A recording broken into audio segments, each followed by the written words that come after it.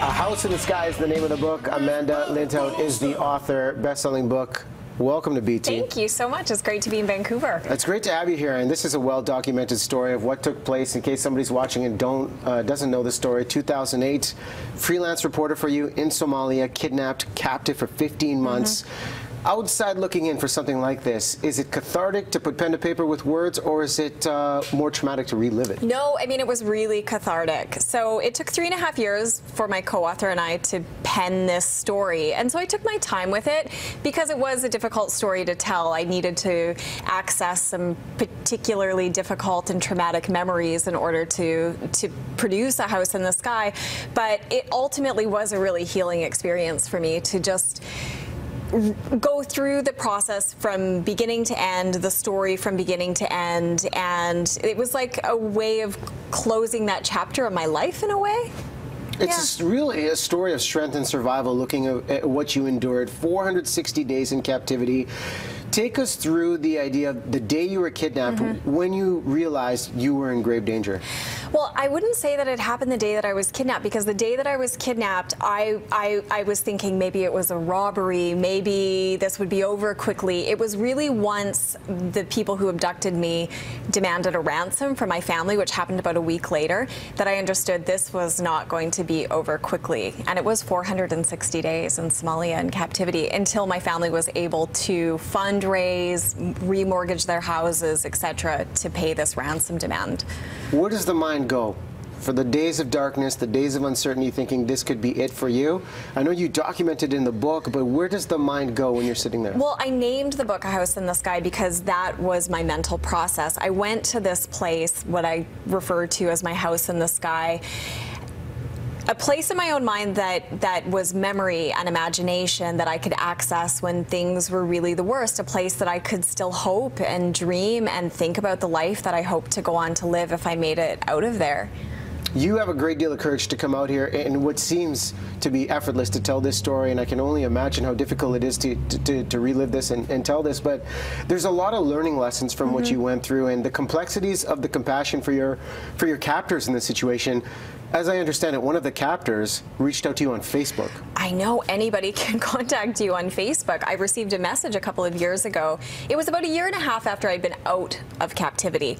And I received a Facebook message from one of the leaders of the kidnapping, who was writing me to congratulate me on the good work that I'm doing through the nonprofit organization that I've created after I returned home to help the people in Somalia.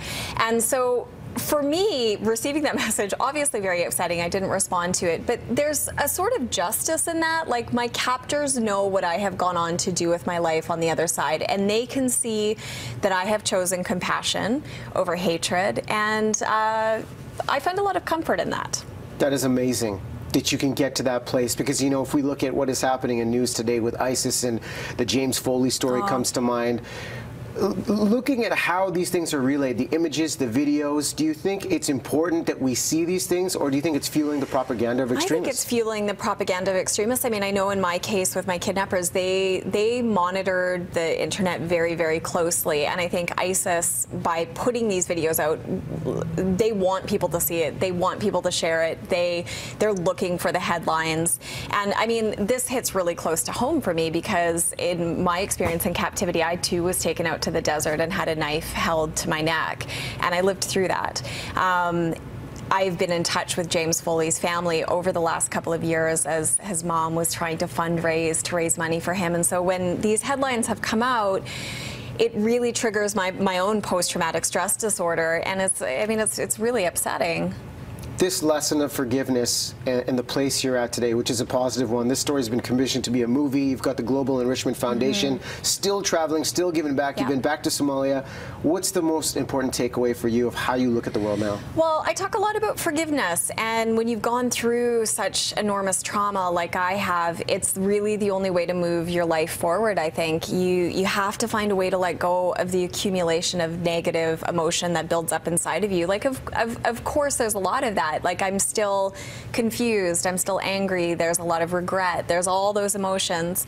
But I find through the practice of forgiveness, and it is a practice, it's something that I do literally every single day in the morning before I even get out of bed, I make the choice to forgive and move my life forward. And through the choice to do that, I've been able to do things like start the Global Enrichment Foundation, which works in the country where I was like once held captive for 460 days. Which is phenomenal that you live without fear given all of these things that take place. How do you even get to that point of not even fearing the idea of traveling and going back there? Well, I do feel fear. It's just a matter of moving past the fear. You know, it's like I have to assess whether the fear is valid or not. Going into a country like Somalia, it's still a very dangerous place, and I go with lots of security and protection that I didn't have in 2008 when I was kidnapped. I'm older and wiser now, so, you know, I do things a little bit differently, but there's still fear involved, but I don't want to let that fear, which comes from that experience in Somalia, to define me. A lot of great life lessons coming out of this book. A House in the Sky is the name of it. If you haven't read it, definitely pick it up. Thanks for sharing your story, Amanda. Thank you so much.